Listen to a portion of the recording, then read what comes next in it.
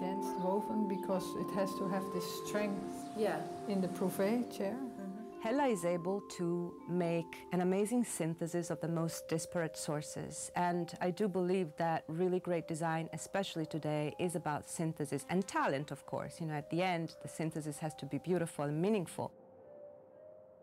I think major designers are always trying to create the future. They are trying to reinvent their field. So they look to see, I need to go in a new direction. I need to rethink. I want to rethink the chair. I want to rethink the vase. So when they pose those questions, they try to find new answers for them. They are trying to create the new.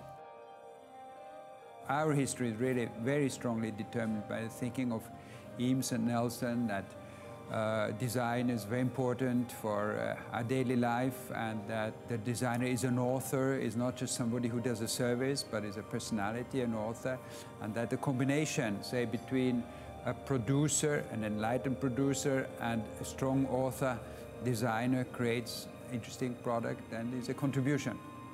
The Rotterdam chair is our latest development with Hella and is not actually completely finished yet.